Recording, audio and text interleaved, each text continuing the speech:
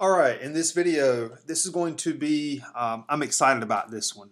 Carla Jacobs and Frank, Frank the developer, Frank Monza.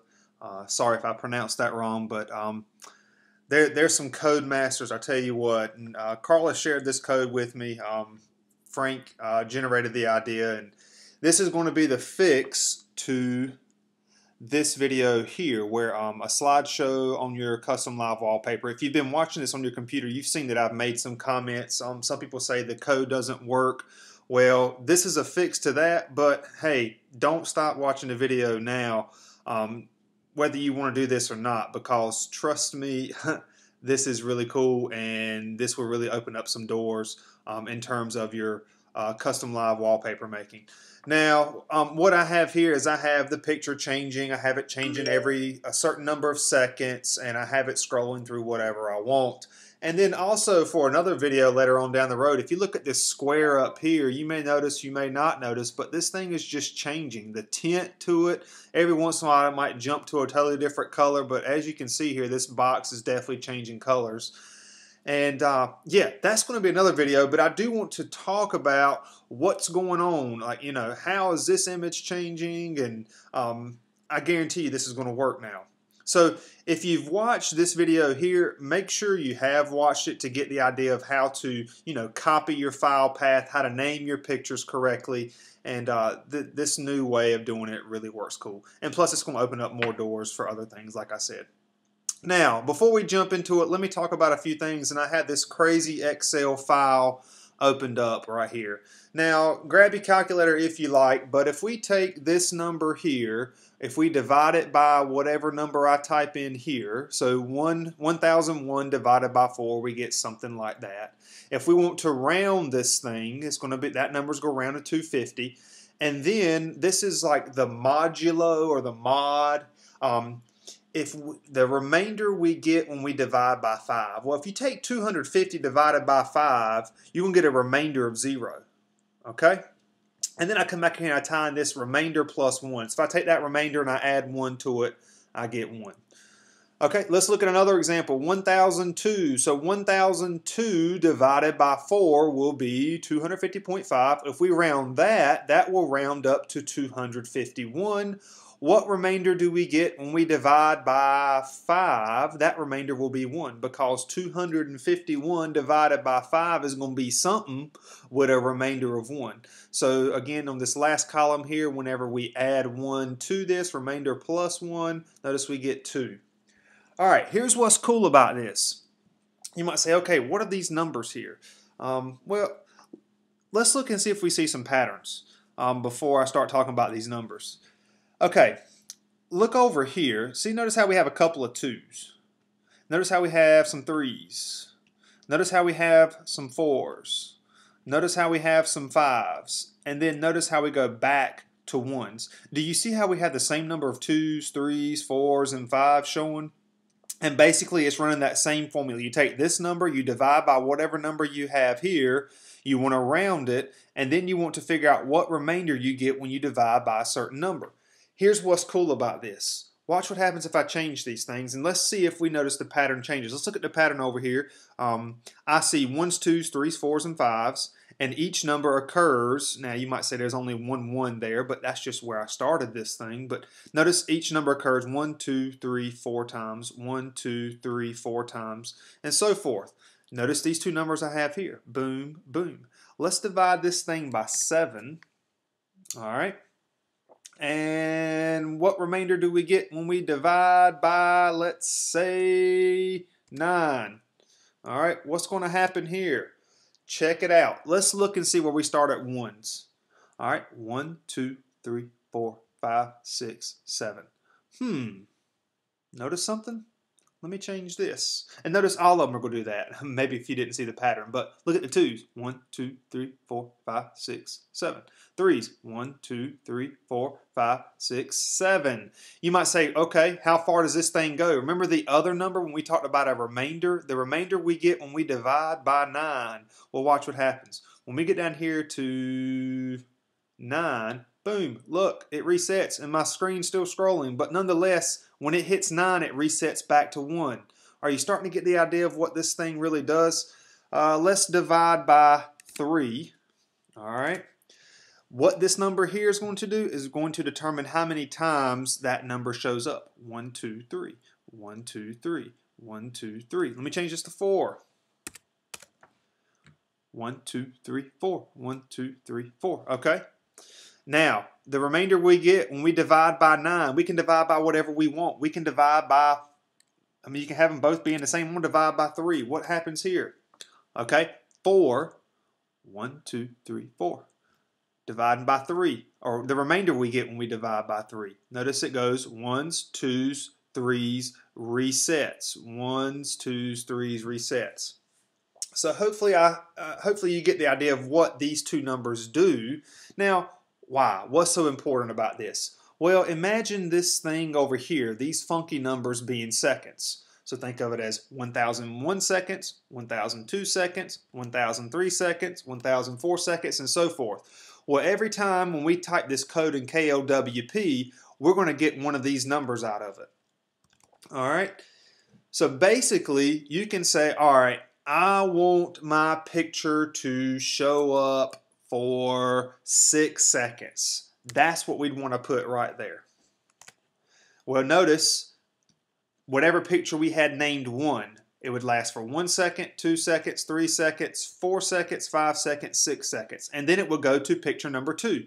1, 2, 3, 4, 5 for 6 seconds. Remember, I said all these things over here, think of them as being seconds. I hope that makes sense. Now, you might say, well, hey, okay, I got more than 3 pictures. Well, let's change this number here. Suppose you have 20 pictures. Boom. Now, every 6 seconds, so let's start where we have a fresh one here. So 1, 2, 3, 4, 5, 6. Every 6 seconds, this number is going to change. 1, 2, 3, 4, 5, 6. See what I'm saying? Now, how high will this thing go up to? You got it. It'll go up to 20. The thing is, we have to remember to do this remainder that we get. We have to remember to do the remainder plus 1. That way we're not getting a 0, because if we look at all these in this column here, when I go down to 19, it's not going to give me a 20, because if we divide by 20, we can't get a remainder of 20. Think about that. When you divide a number by 20, you can't get a remainder of 20. You either get a remainder of 19 or no remainder because 20 went into it. I hope that makes sense. Now, I like doing this thing of plus 1 because the way I already had my pictures named, of course, you could easily rename them yourself. But yeah, that's what we can do, and it's easily customizable, because if you added more pictures into your folder, suppose you have 100 pictures in your folder, well, you can count up to 100, and you can repeat this after any number of seconds. After 6 seconds. I could do this every 2 seconds. If I did that, notice every 2 seconds, 1 second, 2 seconds, then 3 seconds, 4 seconds, 5 seconds, 6 seconds. I hope this is making sense now about how you can run this thing. Now, how in the world do we get these numbers? Well, I learned about this yesterday, and boom, here's what I did. Okay, there is a code in KLWP. For those of you who code quite a bit, you probably already know this, but I sure didn't. There is this thing called Unix time or epoch time, where basically on January 1st, 1970, they started this counter that counted the number of seconds since January 1st, 1970. Of course, this is from Wikipedia, so I don't know how much we can trust that, but basically there's been a lot of seconds since then.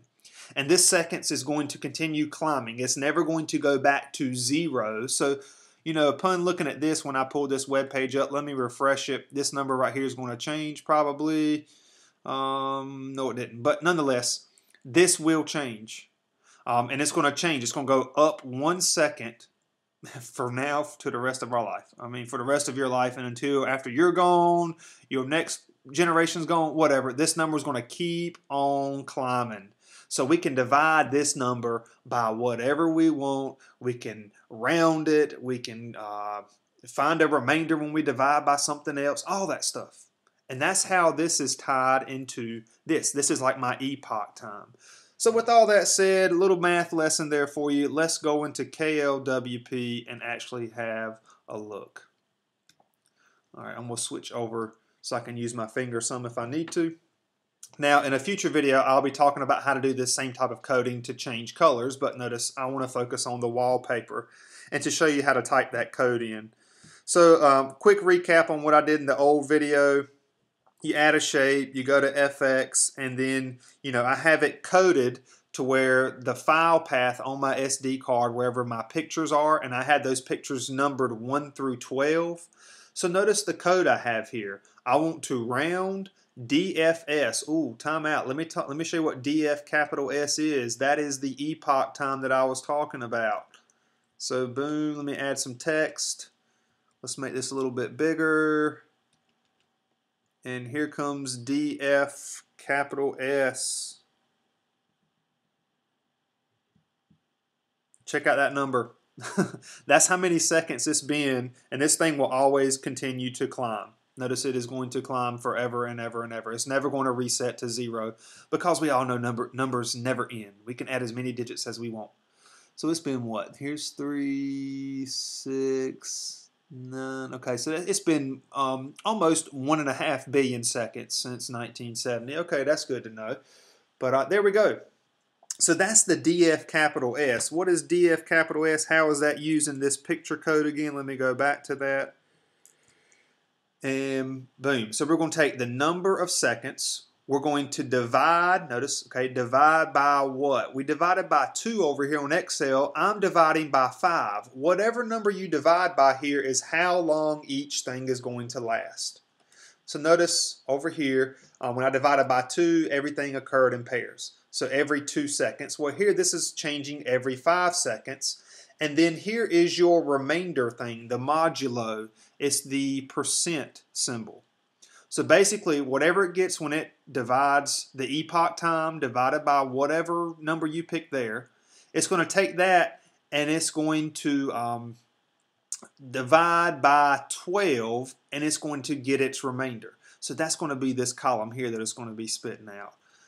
And then I'm going to add 1 to it. And the only reason why I add 1 is because I have my pictures in my folder numbered 1, 2, 3, 4, 5, 6, 7, 8, 9, 10, 11, 12. I don't have a 0, so I always want to get a number that's 1 to 12. I hope that makes sense. Just to show you that, let me pull up the folder that I have them in. Notice I have 1, 2, 3, 4, 5, 6, 7, 8, 9. And then there's 10, 11, 12. I could easily rename this to 0, one of those to 0 or whatever, but I chose not to. It's worth mentioning to you that you can just add 1 to it, and that'll bypass 0 every single time.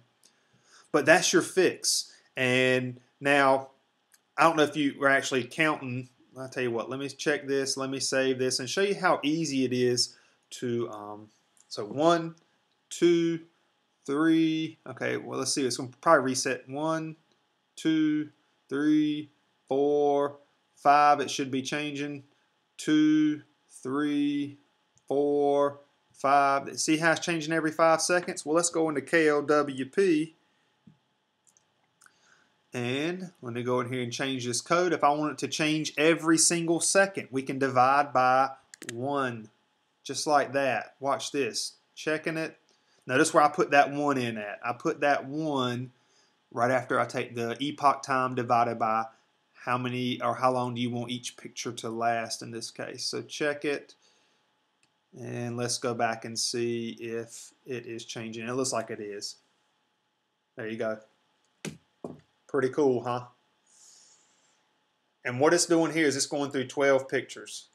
And see, now there's a little glitch maybe, because who wants to, I mean, if you want to change something every second, so be it, if you want to change a picture. But let's count, and let me show you one more thing before you go. So starting with the skull, 1, 2, 3, 4, 5, 6, 7, 8, 9, 10, 11, 12, and then it should reset back to the skull. Now, which picture did I have actually labeled as 1? Okay, the colorful squares. I tell you what, let's wait till we get to the colorful squares. I want to show you something else I can do. All right, colorful squares, where are you? Any day now. 1, 2, 3, 4, 5, 6, 7, 8, 9, 10, 11, 12, and then it's going to reset. Okay? Now, if we go into KLWP,